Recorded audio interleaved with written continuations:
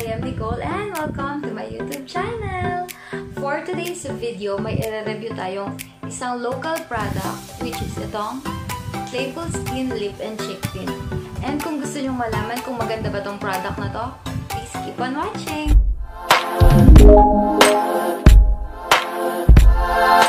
Yan, madami silang pinadala sa atin para ma-review natin and ma-try natin kung maganda ba talaga itong product na to. So guys, dalawang klase nga pala siya. Isang mini and isang regular. Yan, ganyan yung itsura niya. So this product retails for 45 pesos yung mini nila and 5 ml siya. While this regular product naman is 10 ml and it retails for only 65 pesos. So yung packaging niya is glass and nakalagay dun sa packaging niya is organic and cruelty-free. This product is also FDA approved, kaya sure tayong safe siya. So, bago natin siya i-try sa ating lips, isa-swatch ko muna siya isa-isa dito sa aking wrist. Or basta yan dito. Isa-swatch ko muna siya isa-isa. So, guys, yung product nga pala nito is may apat siyang available na shade, which is si Tokyo, Seoul, Maldives, and Manila. So, unang gagamitin natin is si Manila.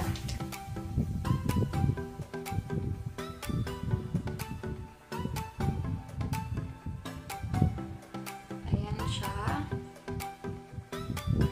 And guys, yung product pala nito is semi-jet. Next is si Tokyo.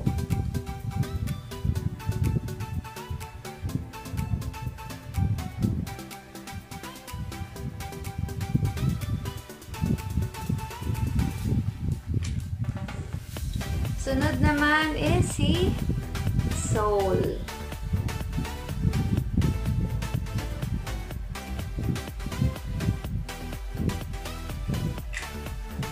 Next is si Maldives. Ito yung darkest shade nila sa collection.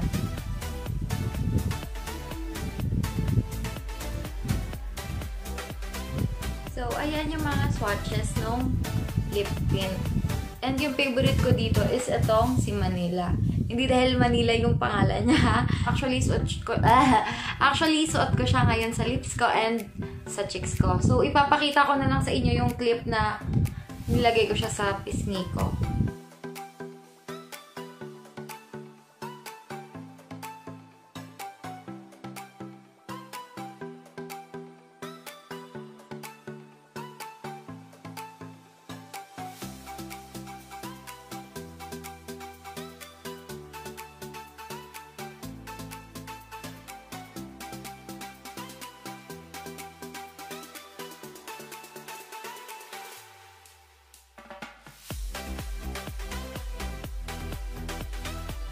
And napansin ko, sobrang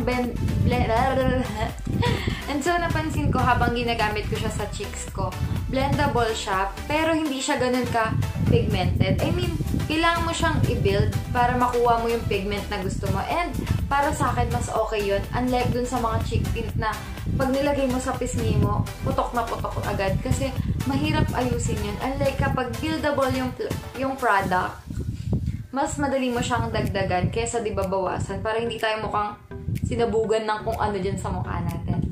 Next, is ipapakita ko naman sa inyo yung mga swatches ng lip tint kapag ginamit siya sa lips.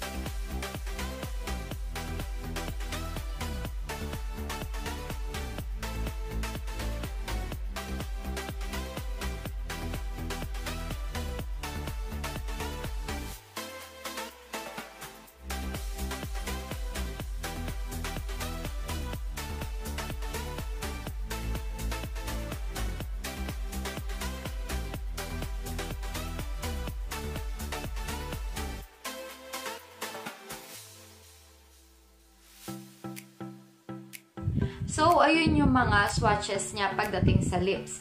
Actually, guys, na-wear test ko na to kahapon. And hanggang kaninang umaga, meron pa rin siya dun sa lips ko and sa wrist ko. Kasi tinry ko muna siya sa wrist ko eh.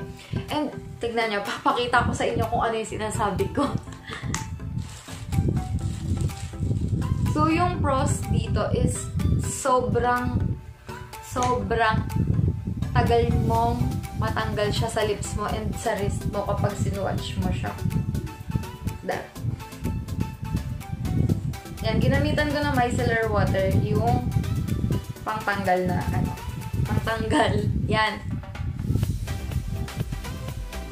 And sobrang dinidiinan ko yung titira pa rin product sa kanya. Yan o, as you can see. Ayan siya. And nung naligo ako kahapon, ayun kanina, meron pa rin siya. Kailangan ko siyang kuskusin ng bonggang-bongga para lang siya matanggal. Alam mo yun. And yung cons lang na nakikita ko dito is babasagin yung lalagyan niya. And sa totoo lang, nakabasag na ako ng isa. Sorry. Pero yun yung nakikita kong hindi maganda dun sa product. Pero overall, maganda siya. And very affordable. Kaya kung gusto nyong bumili ng product nila, ililink ko sa baba yung Facebook account nila and yung Shopee. Kung nagustuhan nyo yung video na to, please like and subscribe to my YouTube channel. Bye!